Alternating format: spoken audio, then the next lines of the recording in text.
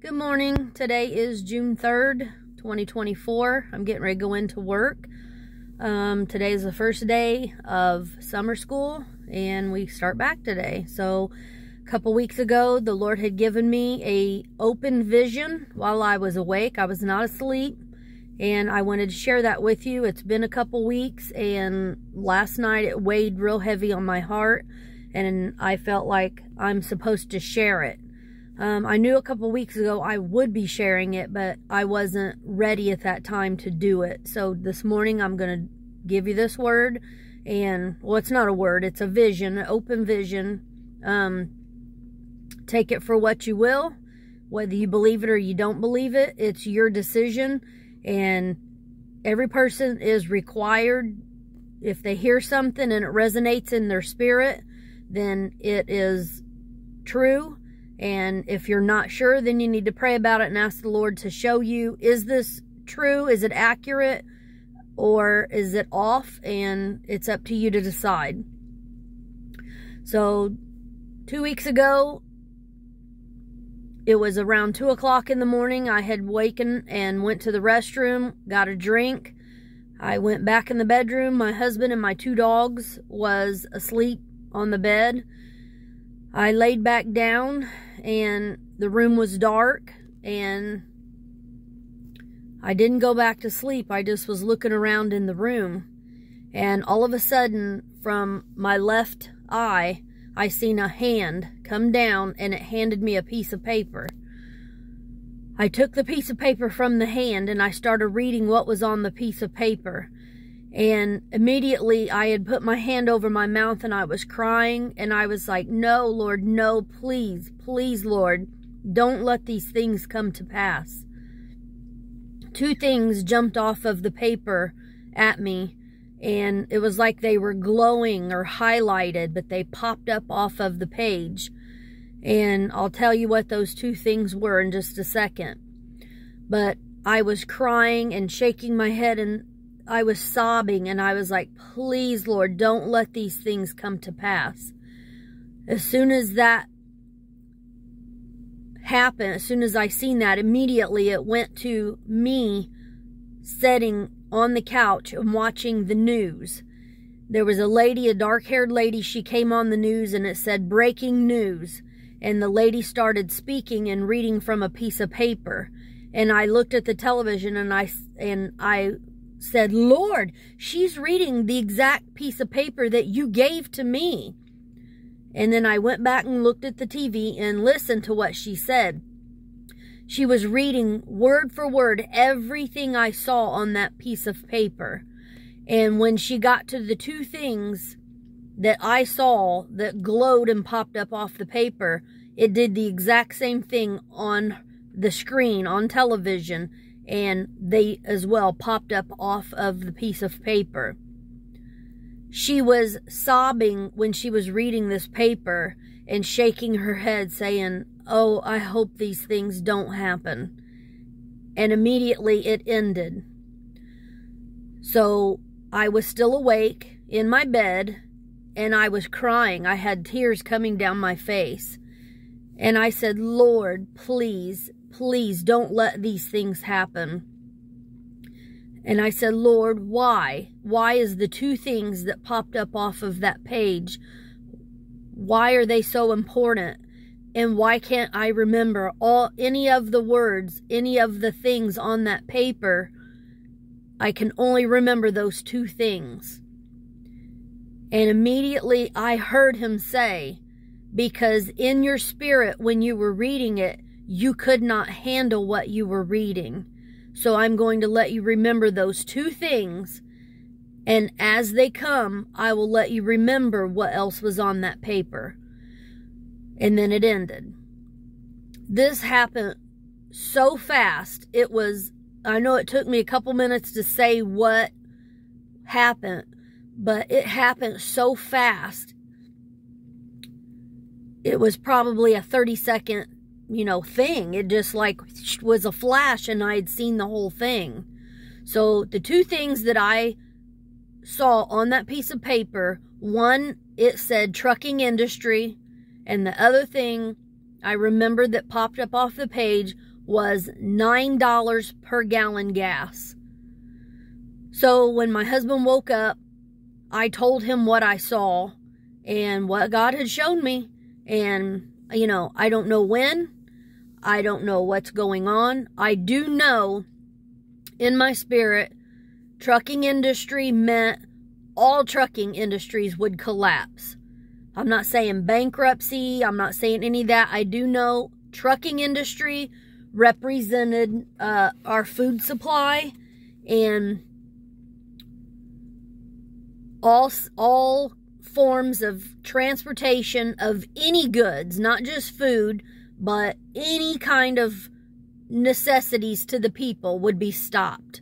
I do know that. Trucking industry totally shut down, collapse. $9 per gallon gas. So you need to go before the Lord and ask the Lord, is what she saw true? And how does that affect me? Or what do you want me to take from this? And if you just don't believe it, that's fine too. You know, you got to pray and ask the Lord, what does this mean to me? So the Lord is speaking to us. He has not shown me all that because He wants me to be like, oh my God, doom and gloom, fear. Or God saying, here's one, let me scare the crap out of her really bad. That's not the Lord. The Lord shows us things in advance. So one, that we prepare. And two, we're not in fear. Because the Word of God says, I have not given you a spirit of fear, but of peace, love, and of a sound mind. I am of a sound mind. I am at peace. And I just have to trust in the Lord. So He gives us these things as warnings so we can prepare, not so we can be in fear and in terror and go on and make videos and, oh my God, God's going to do this to all of us people. No, judgment is for the wicked, not for us. We're going to be here and we're getting ready to see it with our own eyes.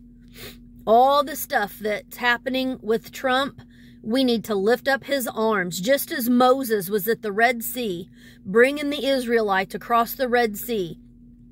Moses had to put his staff, hold his staff up over the ocean, and his arms got tired. He was weary. He had been through hell and back, just like Trump. We need to pray and physically say, Lord, as the people had to hold Moses' arms up to give him strength, excuse me, we hold up Donald Trump's arms in the spirit. We hold him up. And Lord, we ask you to strengthen him. Lord, we pray that he has his road to Damascus moment and that he humbles himself and he bows his knee before you, Lord, and asks you to take over and to bring him through to this victory. An election is not going to change everything. An election is not going to save the United States. Donald John Trump is not going to save the United States. And he will be back in his duly elected position. I believe it's going to be before the scheduled election. But we have a lot to get through before we get to that point. I stand by what God showed me several years ago, that this whole thing was stolen, but God will put him back. But it is up to Donald John Trump to humble himself. The Word of God says, if my people, that's his people, not the people in the world, not the people that are satanic or worshiping Satan, if my people, which are called by my name, will humble themselves, that means get on your knees, get on your face, bow before the Lord and say, Lord, this entire situation, I submit it to you. I give it over to you. I cannot physically do this in my own strength anymore. And that's what Donald John Trump has been doing. He's fighting this battle. His lawyers are fighting this battle. They can't do it on their own. They have to have the intervention of the Lord. That's his road to Damascus moment, when he finally says, Lord, I can do this no more. We will know when that moment has happened, when he comes on the television and he says that he has asked for the Lord's intervention. Until that happens, we know he's still fighting this. He's still taking this on as his own battle, and it's not. It's too much. Just like in my vision the Lord gave me, reading the paper, I could not physically, in my spirit, handle what I was reading. He said I could only handle those two things. Donald Trump cannot handle physically, mentally, and spiritually what he's going with, what he's going through. He has to ask the Lord for his intervention. And until that happens, this is going to continue. But America shall be saved. We are a covenant nation. Israel will be saved. The United States will be saved. There will be a time for Mark of the Beast. There will be a time for CBDC, Central Bank Digital Currency. But that time is not right now. This is a foreshadowing of what's to come. So we have to pray and ask the Lord, intervene. We want justice. Justice prevail. Justice come back into our land. Justice come. Thy kingdom come. The kingdom of justice come in Jesus' name. So I hope you pray and ask the Lord to show you what I have said is true or accurate. I'm not a prophet, never claimed to have been. I know I'm not one, but the Lord does speak to his children. If you have a relationship with Jesus and you know who he is and he knows who you are, if you have multiple conversations throughout the day, you invite him into your marriage, your relationship, your one-on-one with him, then he'll show you, he'll talk to you, he'll speak to you. I have a ringer on my phone, and I was going to the bank one day, and a song came on the radio, and I started singing the words, and the Lord said, this song is me singing the song to you. And I started bawling my face off going to the bank after I got off of work. And it is the ringer on my phone, and it is a personal relationship that I have with Jesus, and that's how he speaks to me. So if you have a relationship, I pray you do, then ask him, is what she said true? And if it's not, don't worry about it. And if it is, pray into it further. Maybe he'll show you the exact same piece of paper, and maybe you'll get a little bit more of what was on that paper. So until then, everybody have a blessed day and continue to pray. We shall be saved. Amen.